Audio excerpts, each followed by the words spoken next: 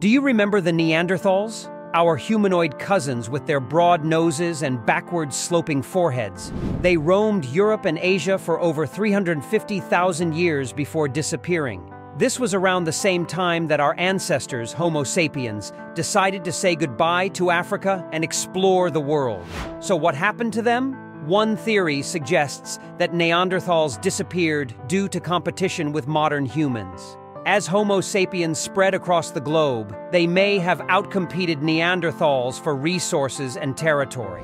Another idea is that Neanderthals struggled to adapt to changing environments. As climates shifted and habitats transformed, these ancient humans may have found it difficult to survive.